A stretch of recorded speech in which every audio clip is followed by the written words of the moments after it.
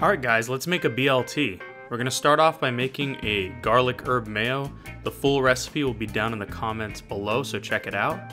We're going to throw in our spices, herbs, and minced garlic, and then toss in a little bit of red wine vinegar as well.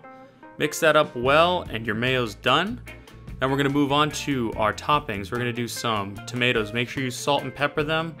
And then today we're going to be using Berkshire pork Applewood smoked bacon from Wild Fork.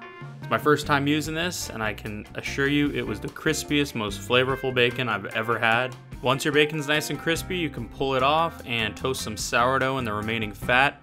Don't come at me in the comments, I know the crust isn't great. And now it's time to assemble. We're going to spread some mayo on both sides, stack on some iceberg lettuce and the tomatoes from earlier, and pile it high with bacon. This is such a simple 10-minute meal, guys, and it's absolutely delicious. Oh, and pardon the sunburn, not my best look, but oh well.